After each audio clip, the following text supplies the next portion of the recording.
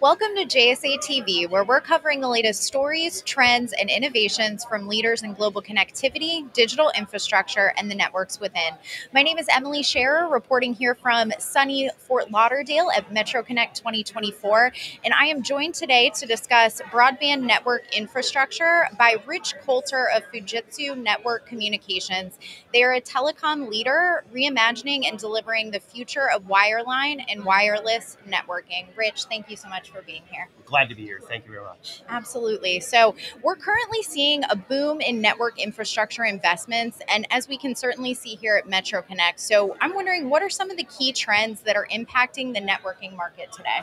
Yeah, you bet. There are three key trends that we see really impacting the broadband market today. Number one is just this huge influx of funding. We're seeing big influx of funding from private sources and public sources, things like BEAD, which is a big government program to invest more money in broadband and close the digital divide. So that investment is driving a huge amount of interest and a lot of deployments in the network, or will be. The other big trend that we're seeing is just across the workforce, across the timeline of deploying networks. We're seeing more and more people retiring from the industry and aging out, and that's creating a big gap in the amount of resources needing to take that funding and then deploy it. So another big trend that we're seeing. And then the final trend, that's just a major issue, and it's not a new one, is equipment availability. We've seen throughout COVID that equipment availability, components reached over 52 weeks of lead time, which caused a lot of carriers in their broadband projects and their middle mile projects not to be able to get equipment. So that was a big issue. We're also seeing logistics being fairly costly, and things like pirates around the Horn of Africa shifting global trading routes.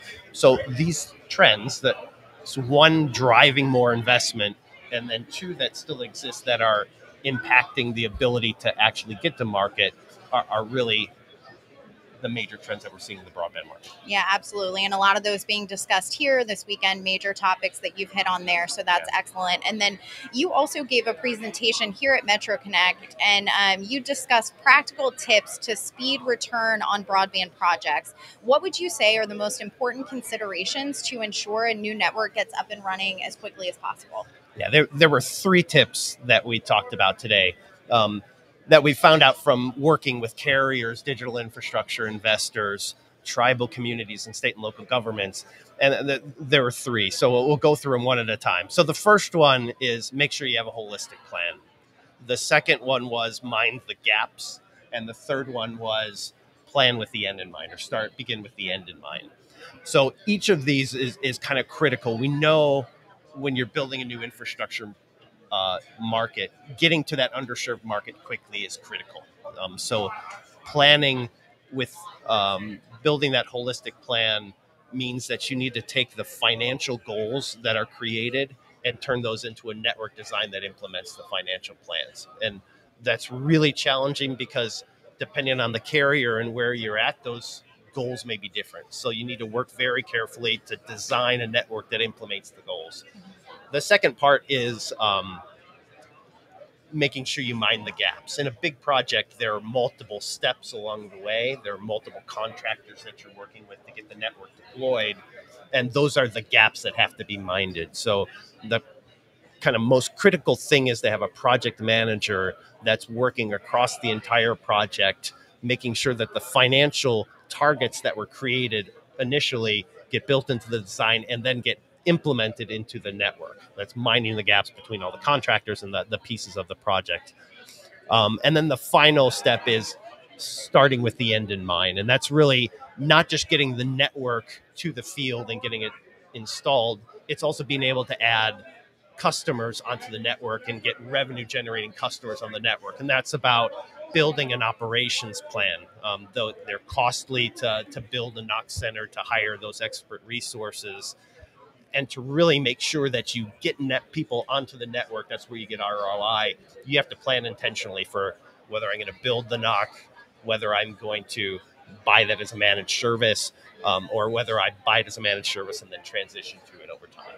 Perfect. Thank you for sharing that. A good 3-step process that you've shared there. So even if people weren't able to catch the discussion that happened, thank you for sharing that with our viewers. We appreciate it. You bet. Now, finally, what is Fujitsu doing to help carriers, digital infrastructure, investors, municipalities, and tribal communities build and operate broadband networks? You bet. So Fujitsu's really well known for our optical and wireless hardware.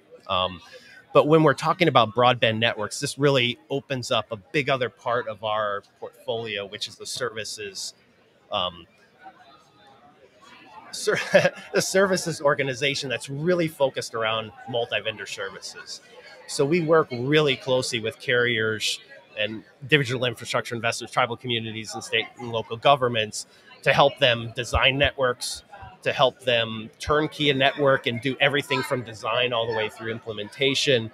We have NOC centers that help manage and operate these networks. So we help them throughout the life cycle, plan it, deliver it, and make sure it gets there on time. And we've shown over the last several decades that we can build up networks that have 100% commercial success rate. We've had that success with our customers. We've done 3,500 projects and counting to help deliver broadband networks with our partners, with over 2 billion of live network in the field. And we're largely on time, 99.8% of the time. We're helping them deliver those networks to the field on time, which is, again, critical to make sure that you're first to market and winning and getting your return. Yeah, and such important work kind of closing that digital divide and helping make sure that everybody is connected. So absolutely. And on time at that. So excellent. Excellent. Well, thank you so much, Rich. Is there anything else you'd like to add today?